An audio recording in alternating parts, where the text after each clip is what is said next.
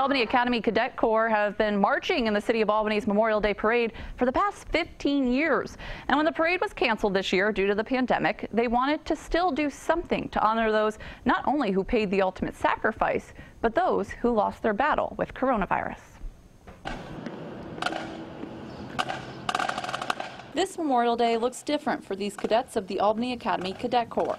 Instead of marching at the Albany Memorial Day Parade, they're marching on the track at the Albany Academy. It was just very meaningful for us to be able to continue this tradition of marching on Memorial Day to honor those who have given their lives. Also different this year, the head of school said when the cadets came to him asking to do this on campus, it wasn't just about honoring those who paid the ultimate sacrifice for our freedom. Can we come to school and do something special for that day?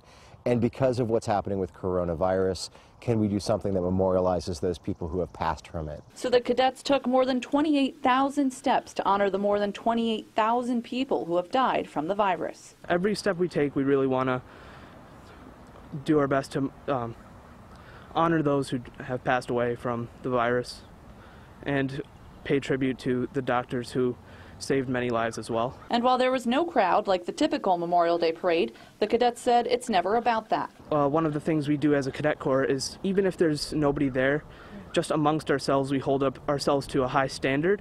So it really doesn't make that much of a difference that there's nobody here. We're still going to be doing our best. A noble act by the Albany Academy Cadet Corps.